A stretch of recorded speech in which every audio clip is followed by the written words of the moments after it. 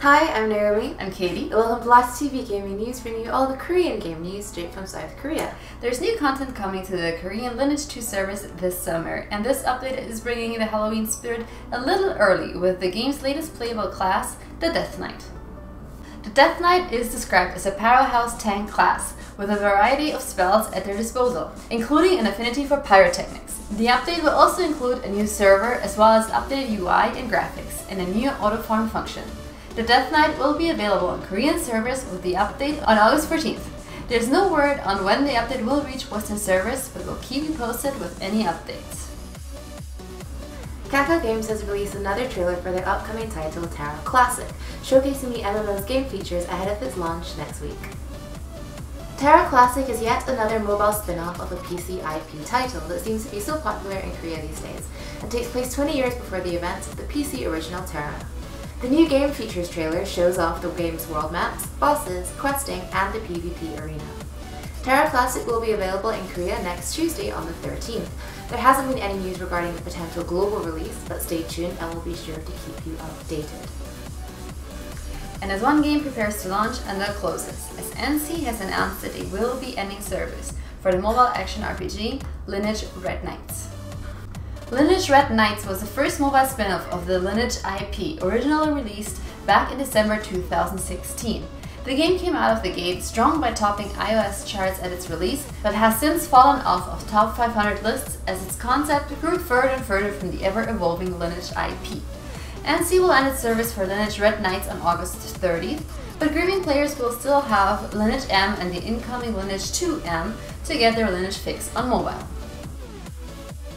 There's some good news surrounding a server closure for once, as Nexon and DevCat have enabled their soon-to-close Ascendant One to continue as a single player.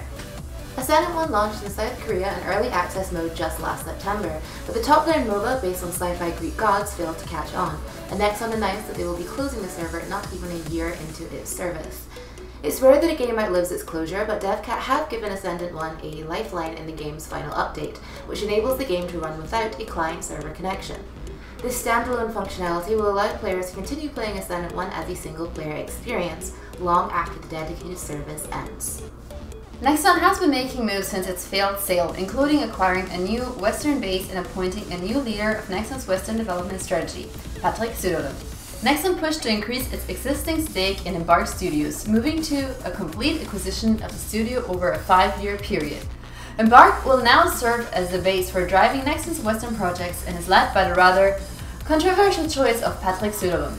Söderlund is well known in the industry as a former EA executive and well known most recently in the industry for his involvement in EA's car crash Anthem.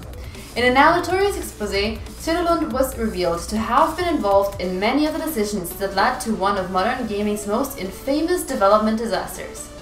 It's early days, but there have already been several layoffs at Nexon America since the announcement. As always, we'll keep tabs on the situation and let you know of any developments. There's one more week of Contenders Korea 2019 Season 2, but before everything wraps up, let's review Week 6 and take a look at the standing implications going into the final week of the regular season. Week 6 opened with our Game of the Week, a matchup between the top 2 spots, O2 Blast and Gen G.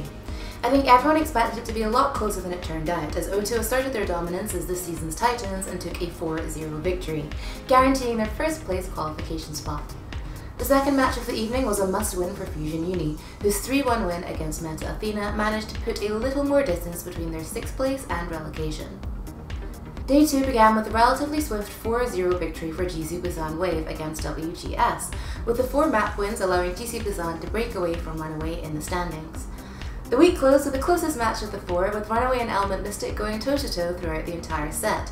It came down to the very last stage of Map 5, Nepal, where Runaway managed to edge it out and take the 3-2 win. So the results from Week 6 mean that both the top and bottom spots have been confirmed, with WGS coming in last and being relegated to trials, and O2 Blast qualifying in first and locking in a place in the playoff semi-finals. Gen G's loss means that it's a possibility that GC Busan or Runaway sneak in for second place and the second semi-final spot next week, and the last qualification spot for playoffs is down to Fusion Uni and Meta Athena.